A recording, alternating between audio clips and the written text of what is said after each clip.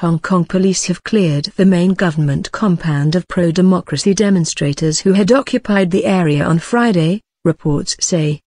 The arrests followed a night of clashes, with police using pepper spray to restore order. Nearly 30 people were hurt and at least 13 people arrested. Reports suggest protesters remain in the area surrounding the compound. Students and activists oppose Beijing's decision to rule out fully democratic elections in Hong Kong in 2017. The ruling has prompted a protest movement in the autonomous territory, spearheaded by a group called Occupy Central.